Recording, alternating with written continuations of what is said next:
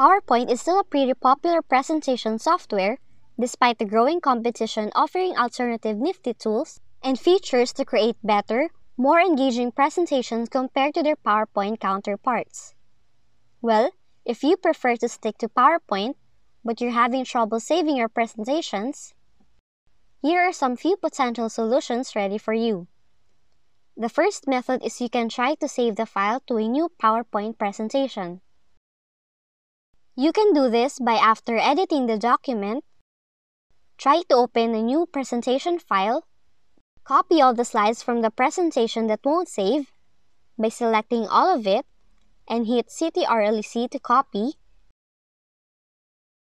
and then paste it to the slides in the new presentation by pressing on CTRL P on your keyboard.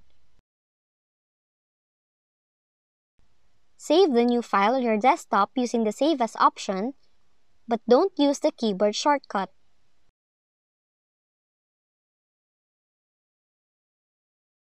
Try saving it as a PPT if you cannot save it as a PPTX file.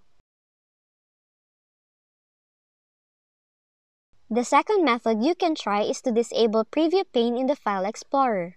This is because if the Preview pane is enabled in the File Explorer, the feature counts as another user having the file open before you.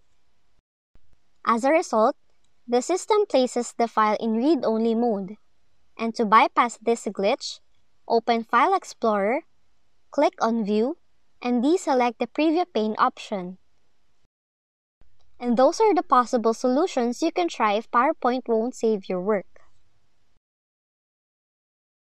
If you found this video helpful, kindly like and subscribe. You may also click and turn on the notification bell so you can be notified from whenever we release new videos.